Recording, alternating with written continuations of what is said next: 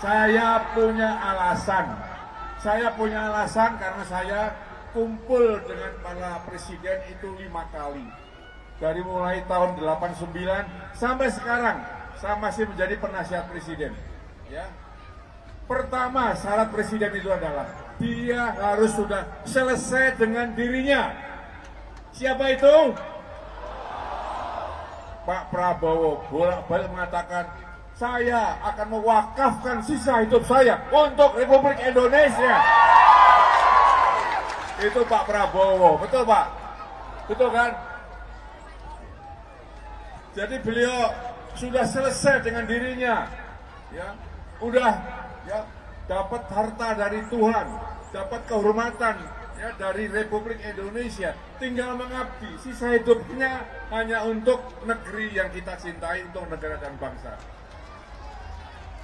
Dari 3 itu sekarang siapa? Pak Prabowo. Ya. Presiden harus tahu masalah. Presiden tahu masalah. Masalah luar negeri, masalah dalam negeri. Siapa itu? Prabowo lagi karena dia Menteri Pertahanan. Ya. Dia kumpul dengan Presiden Jokowi kesana kemari, tahu masalah luar negeri, masalah dalam negeri. Ya. Yang ketiga, dia harus bisa dan yakin untuk melanjutkan pembangunan di negeri ini.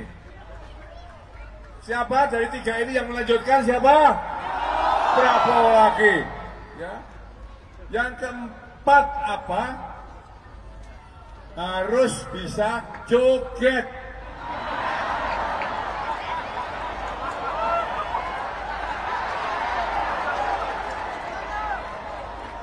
Jangan main-main. Ada calon presiden mengatakan, presiden kok cuma joget? Bukan. Presiden yang bisa joget adalah menghormati budaya kita. Dari Aceh sampai Papua, semua suku punya joget, tahu nggak? Harus kita hormati, kita pupuk, ya kita pelihara. Dan presiden yang suka joget siapa? 4, ya sudah 4. Mau lagi? Mau lagi? Yang kelima, ke depan nanti, ya, negara-negara di dunia akan didominasi anak-anak muda.